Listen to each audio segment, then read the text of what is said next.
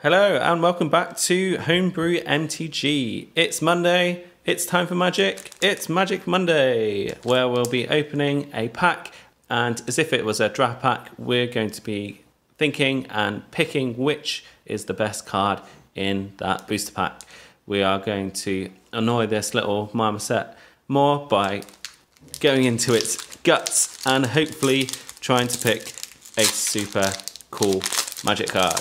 So, I'll be talking through the Magic cards, whether I think it's a decent pick or not, and just going through as and when. So, first up, we have Bushmeat Poacher. This is quite a nice, decent card. You'd be surprised how decent getting that life gain is, and drawing a card out of it, not too bad. So, definitely the best card that we've seen so far. That's going to be stood here. The Honey Mammoth. It's a big beater, but nothing more than that. I don't think getting the consistent value or potential value. Oh, it's not liking that, is that? Oh, it's not liking that, is it? Trying to focus on each thing. So I don't think it's as good as this card. Compared to the repeatable value that we can get from the Bushmeat Poacher. Okay, now I am a fan of the sleep effect, and this one at flash speed surprises your opponents, and you can do it just before attackers, meaning that you can respond to a lot more situations. So I really like the Catcher Spear. I've used it in a lot of limited games on Magic Arena so far, so this is definitely going to be my first pick. This one, Raking Claws. Again, it's won so many games for me. It's a tough one because they both do very different things. Very much blue for the Catcher Sphere, disrupting that tempo and tapping down an opponent's creature, whereas Raking Claws, sort of a surprise attack, giving a creature double strike, both do great jobs. So we'll put both of these out at the moment. They could be our contenders. Garrison Cat, not too bad. It's basically a functional reprint of Hunted Witness, and it's okay. It could tie in with the human or non-human based strategies if you wanted to build that. Unexpected Fans, not too bad. A cute combat trick, but it's not going to be as impactful as the other two cards, so we can disregard that. Mysterious Egg, quite a nice building block with our mutate creatures, but with the initial quiver of my voice, I don't think it's going to be groundbreaking, and again, it's not as impactful as the other two cards. Nice in a mutate deck. Oh, here we go. One of my favourite pieces of removal in the set. Deals damage to target creature equal to the number of lands you control. Again, just scales so much during a long game. It gets better over time. It is a very decent card. I think it's a three-way tie at the moment. Whoa, this is not a bad pack actually. All the commons they've been delivering are Sleeper Dart.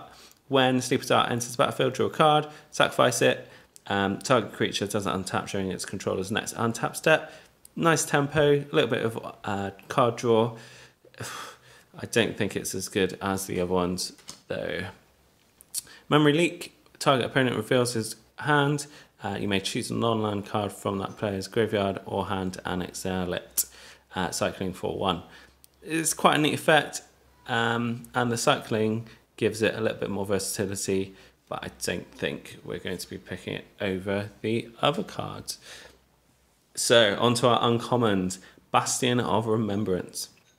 When it enters the battlefield, create a 1/1 white human soldier token, and whenever a creature you control dies, each opponent loses 1 life and you gain 1 life. So it's going to be a great card if you're in the aristocrat style build.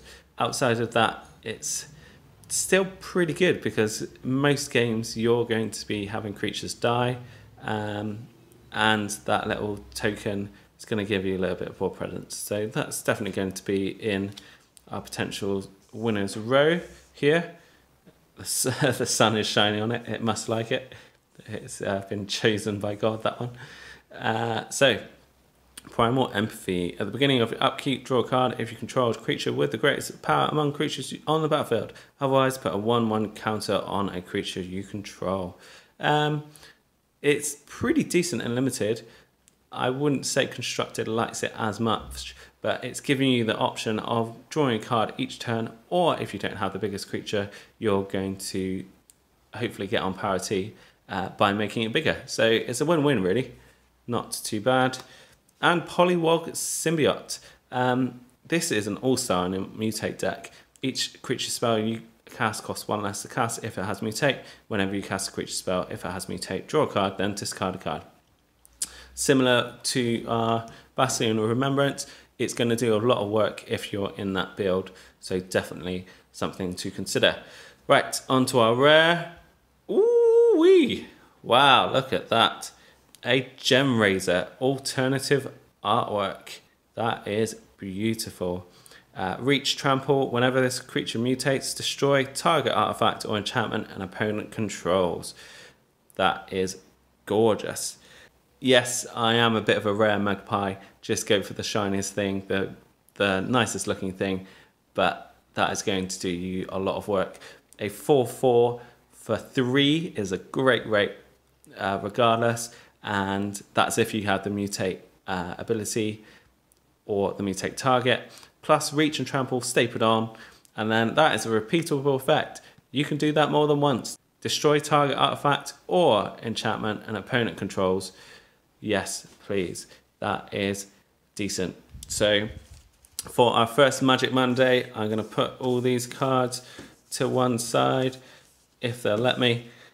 And that is going to be our pack 1 best pick of the pack. Lots of P's. Perfect. Thank you for joining me. You'll see me in some future episodes every Monday, in fact, for Magic Monday. So keep tuned for that, and hopefully we'll get to pull some even spicier pulls. See you again next time. Trying to wave. See you again for the next episode of Magic Monday. Cheers.